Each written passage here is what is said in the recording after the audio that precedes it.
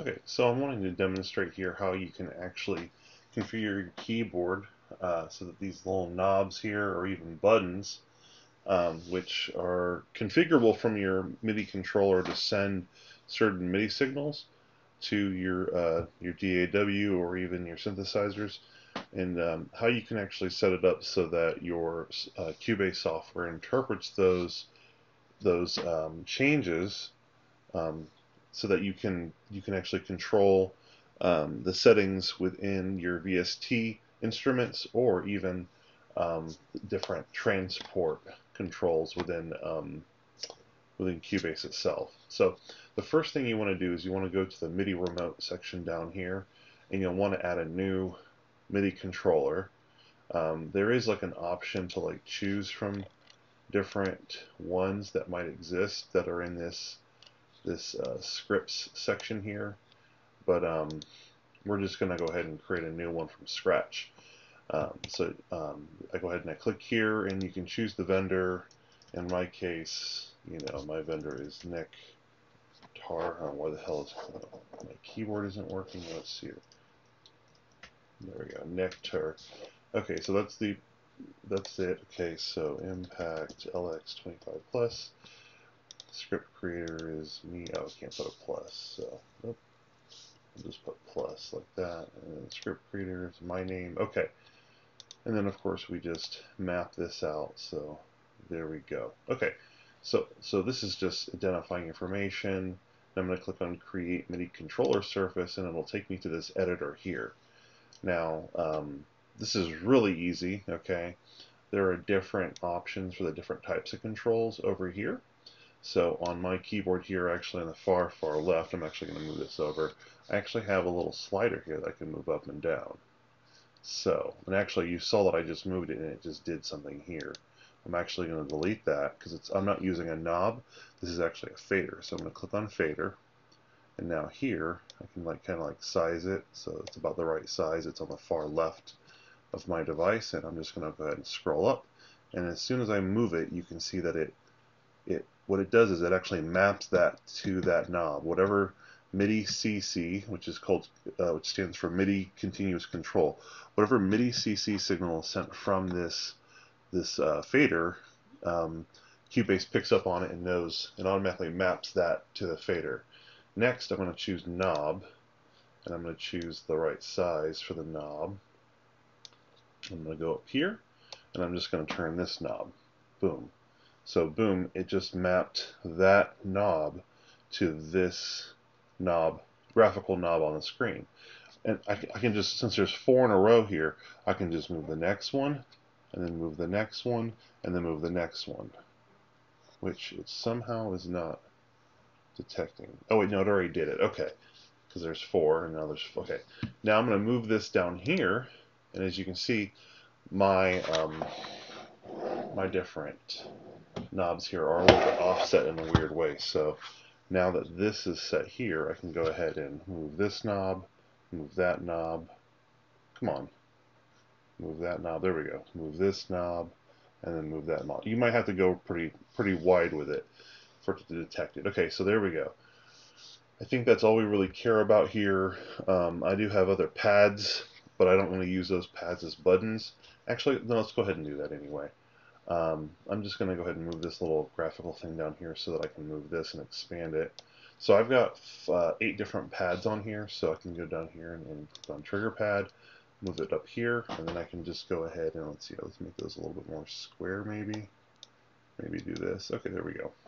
So pad, pad, pad, pad, and then click down here, pad, pad, pad, pad. Okay, so there we go. We've got a fader, we've got 8 knobs and 8 pads that we can assign to different things inside of Cubase. Okay, so now I'm just going to click over here. I'm going to make this a little bit skinnier. I'm going to click up here, make this a lot skinnier here. And there we go. Now we've got a nice kind of layout. Now, my keyboard has some other buttons on here. These buttons are actually integrated with Cubase through a special driver. We're just going to imagine that those don't exist. These are not even MIDI mappable buttons anyway. Um, they're reserved for DAW integration with Nectar keyboards. But let's go ahead and continue though. So let's see here. So I've done that. Now I'm going to go to the mapping assistant, and it's going to show me these different things. And so I'm just going to double click on this. It's going to load that fader up there. And now if I expand selected track, okay, there's many different things you can map these controls to, but in this case, whenever I'm on a selected track, I want this fader to control the volume of that one track. And so boom, I've made that association now. Next I'm going to click over here in this first knob. Let's see, I want to make sure. Okay, that's volume, yeah, okay. Now here, this first knob, I want that to actually be associated with what's known as Quick Control 1. So there we go, Quick Control 1. Click on this. I guess I have to double click here, so Quick Control 2. There we go, okay. Quick Control 1, 3, 4, 5. Oh, there we go. 6, 7, 8. Okay. Now, of course, we have these pads over here as well. Now, the tricky thing here is these pads are actually set up to send MIDI note data, not just the continuous control known as MIDI CC. But so we're going to be sending a note and also controlling something within Cubase. But if you actually have MIDI buttons that you can use instead of pads, you know, this is what it would be perfect for. So we're just going to take the first pad here, and we're going to make that so that when we press it, it will automatically start the song. And then this next button will make it so it stops it. This next button will make it so that it rewinds. This next one will make it go forward. This button down here will make it activate the metronome click. Down here we'll make this one a cycle. Let's see. This one here will make this record. And then I'm not really sure if there's any. We'll leave it at that. In fact, actually, yeah, we'll leave it at that. Okay, so I'm just gonna click here. Oh, I need to go back to the editor. Let's see here. Go back to the editor. I'm just gonna click here and remove this one mapping, so that doesn't exist. Okay, so there we go. So all these are mapped out. We're good now. Okay, so now that we've got these all mapped out, what we can do is if we click on a track, there's this in the inspector here on the left, there's a quick control section, and this automatically showed up for some reason. I'm not sure if it just read the information from the plugin and automatically mapped suggested things. I am using Retrolog, which is a Steinberg plugin, so that might be why it worked that way.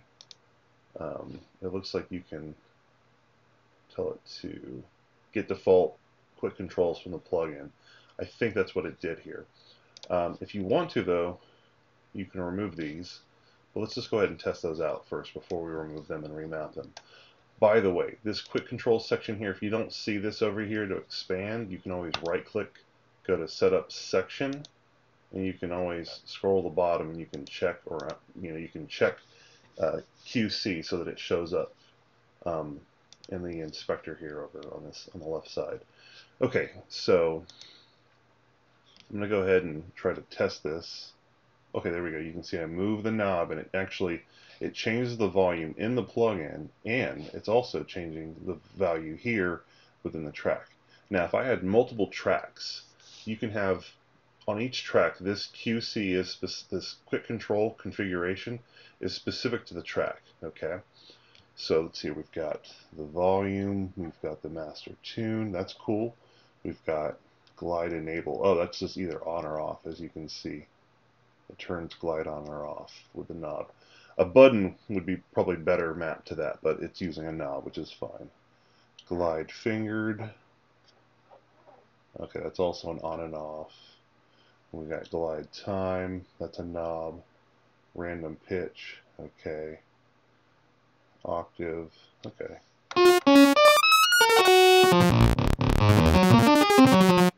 cool. And then, yeah, the octave of the oscillator 1. Okay, so there's a main a main octave, and then there's the oscillator octave. Okay, so what if we wanted to change this though? Because honestly, for me, I really like to play with the cutoff and the resonance. Those are my favorite things. I really don't care about tune or volume. Okay, so what you can do is you can click on this L right here to go into learn mode, and then you click here on this one control, and then you put your mouse over here and you click on or move the control that you want it to control. And so now, as you can see, it's actually mapped to filter cutoff. If I click here to what was the master tune, you can see lightly that it's actually highlighted in red. And now if I go over here to resonance, I can change that, and it remaps that. So now I can click on this L here to turn that off. I'm not really sure why that was working with the quick controls on or off, but now I can actually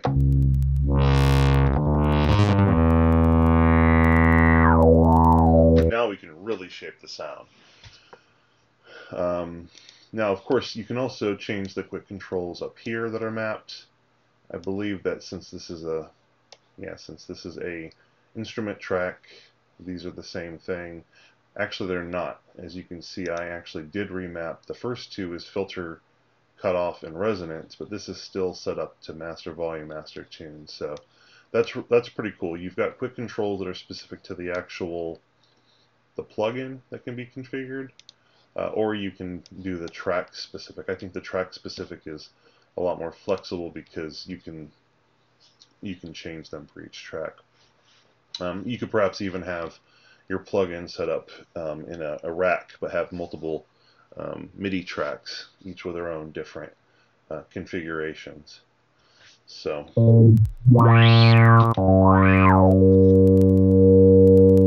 let's go ahead and actually create add another track with a different instrument. Let's just see how this works out.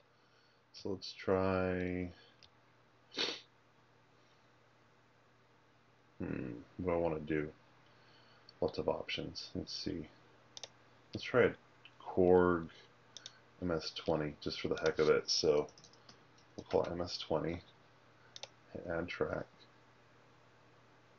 Okay.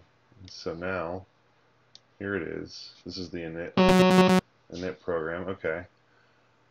It looks like we've got some kind of mapping already done.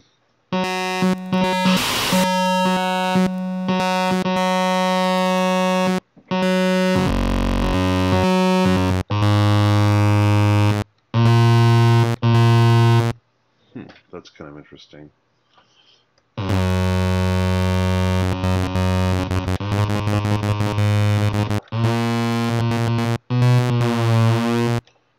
Really don't care about fine tune unless I'm trying to like detune saw waves or something. Okay, so let's see if we can change this again. Let's put it into learn mode. Let's choose the fine tune because that thing's just freaking useless. And of course, my favorite and everyone's favorite, especially on this specific synth, should be, where is it? I don't actually use this synth that much, but low pass filter. High pass, low pass filter cutoff. Let's try that. Boom. Nope, that didn't seem to work. Hold on. There we go. I had to move it. Okay, so now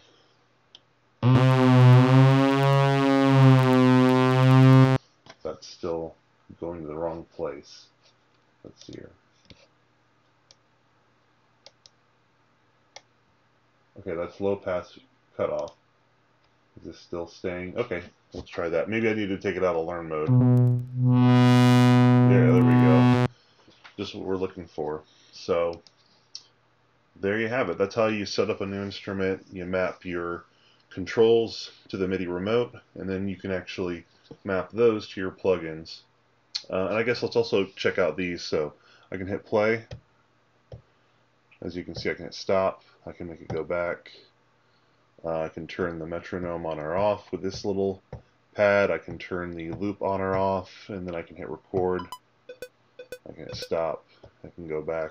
So there you go. Like those are those pads. Even though I actually have those functions built into my keyboard. You might not, so you can definitely map those.